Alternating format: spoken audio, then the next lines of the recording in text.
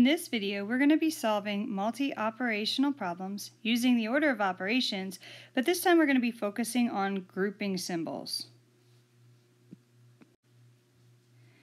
If you are watching this video, I assume that you have a basic understanding for the order of operations.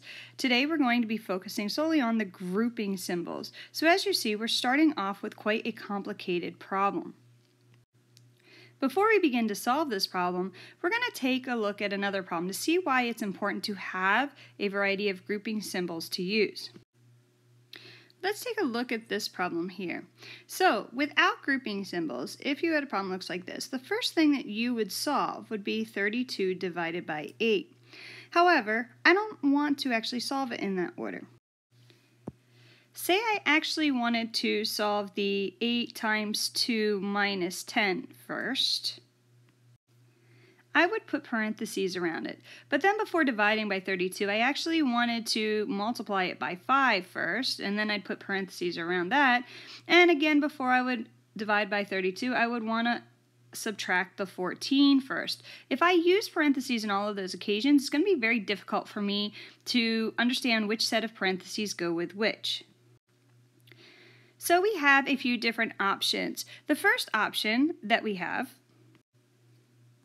as you know, are the parentheses. So if I wanted to solve this first, I'm going to put that on the innermost one. The second option that I have are called brackets, and those are they are shaped more like edged parentheses. So if I wanted to multiply the 5 next, that is where I would put the brackets in. The final option I have are braces. So if I wanted to solve the minus 14 next, I would put the braces on the outside. And as you can see, there's an example down here of the order that they follow. So when solving a problem that has all of these symbols, we have to follow certain steps. We are going to solve the innermost grouping and solve it from left to right. So in this case, the innermost grouping is always the parentheses, and then you would solve the brackets, and then finally, third, you would solve the braces. Let's look back at our original problem up here. Here you will see that we have some parentheses, and then we have some brackets as well. But we're still going to follow the traditional order of operations. So I would have to place my stop sign over the addition symbol that is not in parentheses, and I am going to then circle my terms. Once I do that, I am now going to refer to my order of operations, and it's going to tell me to solve for parentheses first. So inside my parentheses, I'm going to solve 3 plus 2, which is 5, and bring everything else down. Now I still have to add my stop sign, so I will, and then circle my terms. And then I'm going to solve for my parentheses again. Now I'm still within this bracket, which stands as my parentheses, and because I have division and addition, and I know that division comes before addition, the first thing I'm going to solve is 25 divided by 5, which is 5, and then I'm going to bring everything down again.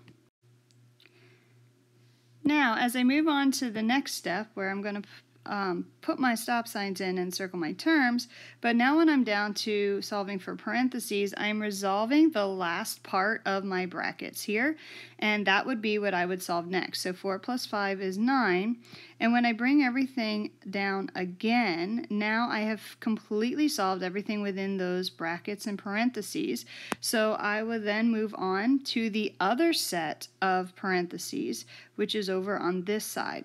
So now as I'm going to solve in the parentheses, 9 minus 6 is going to equal 3. And when I bring this 3 down, I have to show that it's 3 times 3.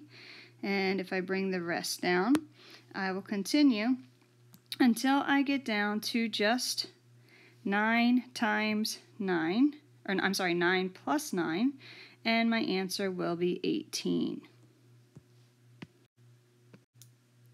Alright, in this problem we have 3 times, and then in brackets, 8 minus 4 divided by, in parentheses, 10 minus 8, end parentheses, end brackets, minus 8. So, again, I would have to place my stop signs, but in this problem, because I only have one subtraction symbol that is not inside parentheses, I'm only going to need one stop sign and circle everything else that is on the outside of that stop sign. I'm going to look for my parentheses again. So the innermost parentheses I have are the 10 minus 8. That is what I would solve first, and I would get 2, and then bring everything else down. Of course, I have to remember that now that I have resolved the parentheses, I do not have to include them, but I do have to include the brackets because I still have things to solve inside the brackets.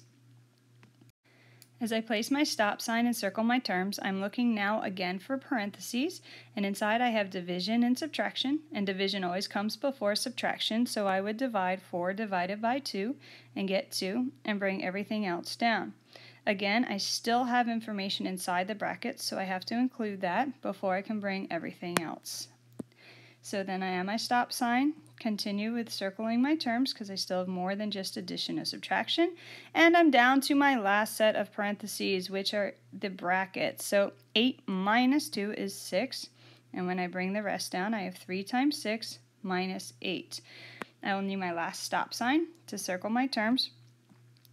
And then I can move past parentheses. I no longer have parentheses. I do not have any exponents, but I do have multiplication.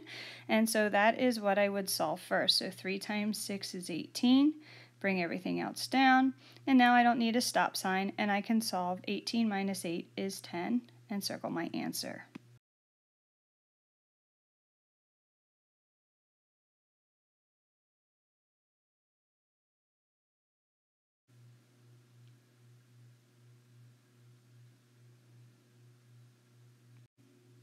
Are you ready to see if you solved the problem correctly? Hopefully you got the answer of 8. Let's move on to add some braces into our problems. In this problem, you're going to see that I've added in some braces. So we're going to follow the same procedure. You're always going to start with the parentheses or what is on the innermost first and work your way from left to right.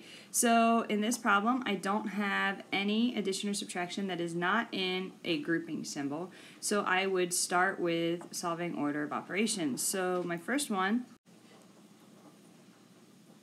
that I would look at is the 6 minus 4. So 6 minus 4 is 2, and then I would bring everything else down. One of the toughest parts of problems like these is to remember to bring everything else down, which includes bringing down every bracket and brace, so that way you can continue to solve the problem correctly. So the next part of the problem that I would solve is back to parentheses or grouping symbols. Now my innermost is the brackets, so I would have to solve within that. And I have 8 divided by 2, and then 2 plus 1, so I know that I would solve 8 divided by 2 first, and that would give me 4, and then I'm going to bring everything else down. As you can see, I still have a problem within the brackets, so I have to make sure that I bring the brackets down. And again, I'm going to look for my grouping symbols to see what to solve first, and since I still have the brackets, I would solve 4 plus 1, which is 5, and then bring everything else down.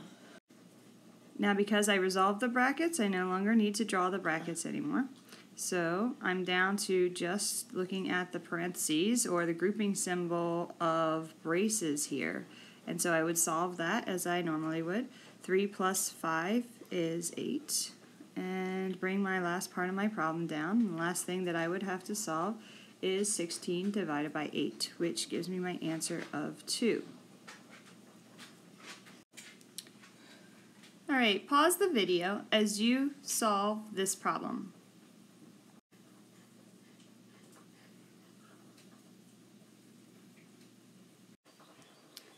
Have you had an opportunity to solve the problem yet?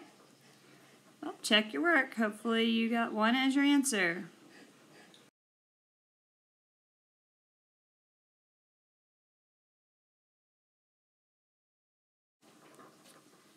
In this video, you learned how to solve multi-operational problems using the order operations and focusing on grouping symbols.